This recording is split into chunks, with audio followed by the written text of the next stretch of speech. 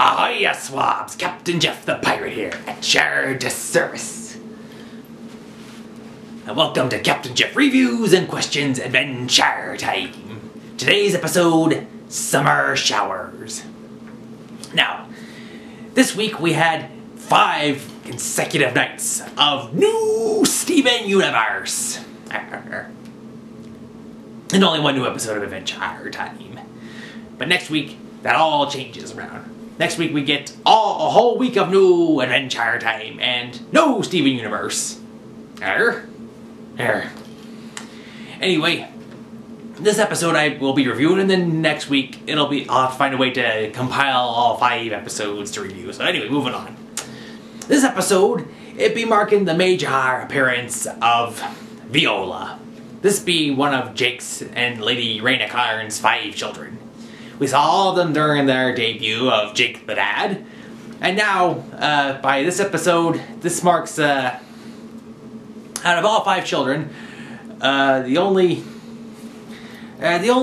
child that hasn't had like a major starring role in their own episode would be Charlie.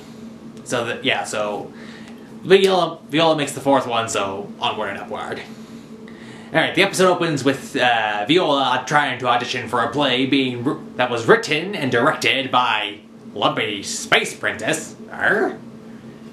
She doesn't get the part, but instead she is promoted, or I guess demoted, I think is the more correct term, to Lumpy Space Princess's personal assistant. And her first task is to do LSP's laundry, which raises my first question. I thought LSP wasn't...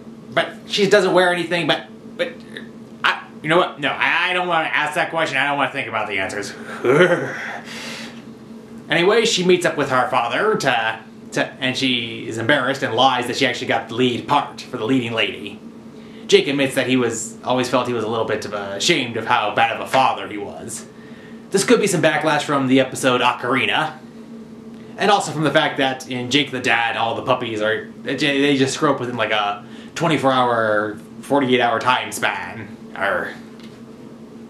Anyway, as time goes on, we see that this play is supposed to be like a classy, fancy, high-end play, and Prince LSP says that that this is a play that takes place in England. So I'm like, wait a minute. So they're aware of England? Like London, England? Again, meaning that this takes place in the future and most normal stuff has been gotten rid of by now. So then, when I was getting ready for this review, I was thinking, wait a minute. If LSP is aware of the concept of England, I'm wondering if she really did write this play. If she could direct it, but I'm a little suspect.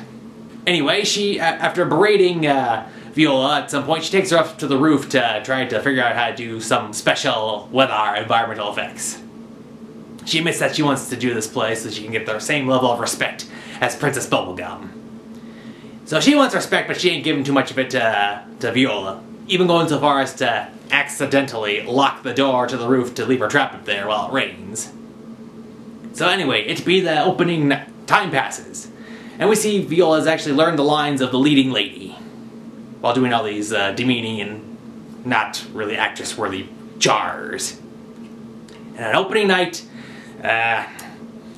Tree Trunks, who had got the lead role, has to back out due to complications with her and Mr. Pig and part of the show. So Viola figures this is her time to shine, and actually gets rid of LSP temporarily so she could actually do the role. Which makes me wonder this. I mean, like, if this was going to happen the entire time, I mean, if she didn't think she was going to do this, why did she lie to her father and say that she got the leading role? I mean, wouldn't him going to see in that show, wouldn't that kind of poke a hole in the giant lie and show that she'd been lying this entire time? Anyway, everyone shows up, and LSP actually sees that she does a good job at doing the part for Summer Showers. So the play ends, and Jake and Viola exchange compliments. They're very happy, and LSP is happy with how she acted, but mostly because of how well the special environmental effects were. Yeah, so I found this episode... I found it good. It's interesting because Jake had a very minor role. Finn was just there as a body. He had no speaking part whatsoever. And I think it's interesting how they be focusing on the kids. I mean, after Jake the dad, I thought, okay, so that's the last we see of these kids. But no, they've actually kept them in the story, and I like this. It wasn't over the top, and it does show that LSP is continuing to be LSP. Arr. She seemed a little extra jerkish in this episode, but of course, it's her trying to get her way and her respect back and whatever, so I guess, yeah. Yeah, so she kind of lost some of her edge from the whole Marceline special, where she actually was trying to help and then she, well, she was trying to help and then she wasn't, but this is just flat out her being kind of rude. Arr. But anyway, even though it wasn't action-packed and there were some funny moments, I liked this episode. I thought it was fairly good. So I'd be given Summer Showers. I give it a, you know what? 1 thumb up. Yeah, I am conflicted with this. I mean, it was good, but it wasn't the best thing I'd ever seen. It's not the worst thing I've ever seen. And like I said, they focused on a character completely not Finn and Jake, and in fact, someone who we've had little to no contact with. Arr. But I like it. I mean, at least I like how they are trying to make sure that other characters get some level of the spotlight, and it's not just the same characters over and over again going through different situations. So it's interesting how they're working. Maybe it kind of gets a 1.5 thumbs up. I don't know. It's still good. I say check it out. Besides, who knows how next week will play out? Maybe looking back on this, it'll either be better or worse. Yeah, but it was so weird. I mean, alright, so I'm comparing this because it's going to be caught between 2 marathon sandwiches. It's in between the Marceline marathon, and it's going to be the next week with the other marathon, so we'll have to see how that stacks up.